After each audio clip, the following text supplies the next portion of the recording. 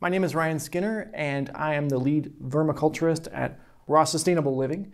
At Raw Sustainable Living, we create worm castings.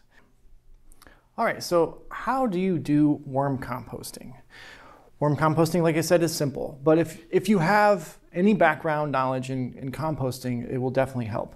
But basically what we're doing is we're mixing things together to kind of give a ratio of what we call brown and green.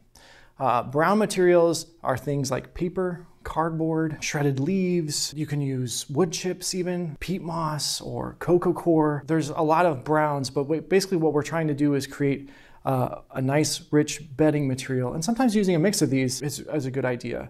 As far as browns go, I really love using old cartons. This is a paper product, right? Sometimes egg crates or the little drink carriers work really well. I tend to leave these in the worm bin to get a little bit moist overnight, and then I come back and I just will hand tear them down. Another great one is we all have a lot of paper products coming in, and if we can just get a simple office paper shredder and shred them down, we can create a really nice carbon-rich bedding material for our worms. You can even use cardboard. So this is some famous online shopping company's box. The caveat with that is I would want to take off any of these bits of tape. They tend to have plastic fibers in the tape for reinforcement. And labels aren't generally the best, but those I like to peel off as well. Sometimes I notice that they're there and the worms have already eaten through them before I've noticed. But this is a great material.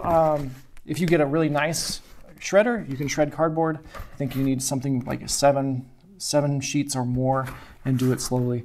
But I tend to just hand do these as well. I'll let those again soak overnight. I'll just leave in the humid environment of the worm bin overnight, and then I'll just hand tear them. It also is nice because if you leave them in overnight, the glues on these things will soften and then they just peel right off. So cardboard is another great brown. Shredded leaves, this is the great time of year. We're getting a lot of leaves.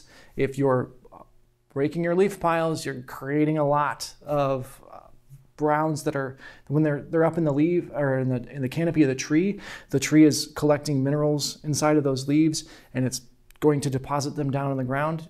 Typically in the forest environment, it's turning it into soil for itself in the future, but we can take that, we clean up our lawns a little bit and shred those leaves up. It's important to shred them because if you've done any leaving leaf piles alone, the leaves tend to stack on each other and you'll get no oxygen flow and they'll mat together and then you'll create an anaerobic environment in your worm bin. So I recommend definitely shredding them, getting them fine. My first worm bin that I ever did was purely leaves. I filled the whole thing to the brim with just fall leaves that had been shredded, and then I started tucking in my food wastes. And in the springtime, it was all compost. It was really awesome to be able to take something that most people would just throw to the curb and send to the landfill and turn that into garden soil. So shredded leaves are really awesome. You can also buy materials. I definitely would lean against buying materials, but peat moss is a really great material for worms because it holds a lot of moisture. It's carbon rich too. It's going to, it's going to accept a lot of food waste before things start to get in balance. Coconut coir is another one. Again, that's a more sustainable one that you can use. That you can buy bricks and they expand and you can put them in the worm bin. Sometimes those can come with salts, so definitely pre-rinse those. There's wood chips. Wood chips are going to be a lot slower for you because they are, like 100, 200, or even 500, depending on your wood variety as far as carbon ratio, 500 to 1. So they're going to take a long time to break down, but that's not necessarily a bad thing. Sometimes I'll mix wood chips in, just a smaller wood chips into my full bedding.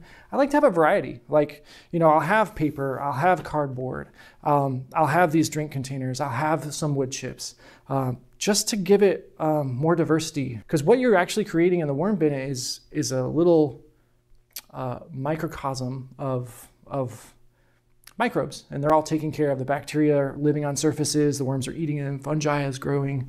Those things are all, the more biodiversity you create, the better soil you're going to create in the end. So adding a diversity of materials in is always preferred. A lot of your vegetable food wastes are going to be green.